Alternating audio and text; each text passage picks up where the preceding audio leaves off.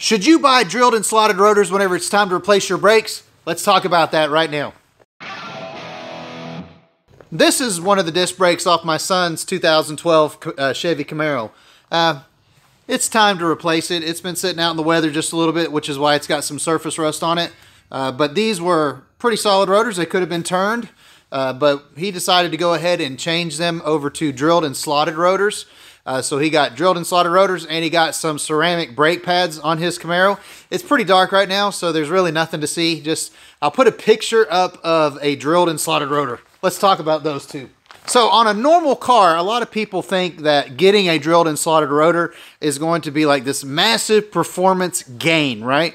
In the real world, where cars actually drive, you're probably not going to see a whole lot of gains by purchasing a drilled and slotted rotor.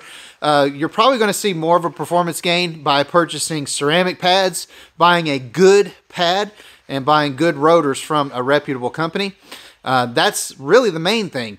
Now, my son wanted drilled and slotted rotors, mostly for a little bit of performance, but I think mostly for looks. He liked how they looked, and so we got those installed. There's literally no difference in installing drilled and slotted rotors versus regular rotors that come on your car.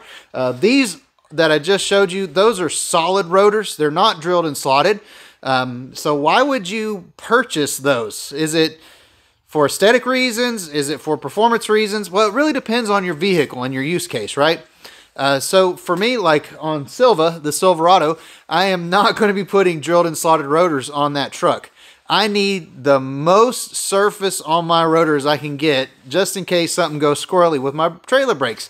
I want my brakes to have as much braking surface to grab a hold of as possible. I'm not going to be racing it. I'm not going to be having to dissipate a lot of heat really, really fast. So a regular rotor is perfect for me. I'm going to have the durable, regular rotors on mine. But now if this truck was a street truck and say like a race truck, say we're taking it to the track and we're going to be doing short track racing with it, kind of NASCAR Craftsman truck style, I might need something like a drilled and slotted rotor to dissipate heat. In those kind of competitive situations, the most heat dissipation possible from rapid braking is exactly what you need. So drilled and slotted rotors work great for that. Now, are there any problems with getting drilled and slotted rotors? Now, I hope you guys fact check me on this, and please let me know down in the comments, but I don't think you can turn a drilled and slotted rotor, at least not the average shop. So you guys double check me on that. But most of the time, drilled and slotted rotors are once and done. So if you need to change your rotors again, you're not turning them, you're going to be replacing them. I know a lot of people don't turn rotors anymore. They just buy new rotors. I mean, they're relatively inexpensive. I think his whole kit together was less than $400 for all four of his rotors, drilled and slotted, and the front set and the rear set of brakes. So there's really not a bad deal. $400 and he's got all new brakes. But back in the day, we used to turn these things. And so this would actually go on a machine, and they would basically machine a surface flat on these things and get them, stop them from being warped and that sort of thing. So that's still an option. Some places still turn rotors. You have to be careful of the thickness of your rotor. You need the rotor to be thick enough to actually be able to be turned. And those little measurements are all different from make to model. So you got to do some research if you're going to try to turn these.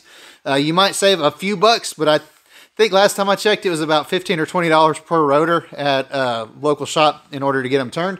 So you're still going to be spending a little bit of money. Overall, what do you think about drilled and slotted rotors? Do you think that there's a big advantage to having them? Do you like having them? Do you like the way they look?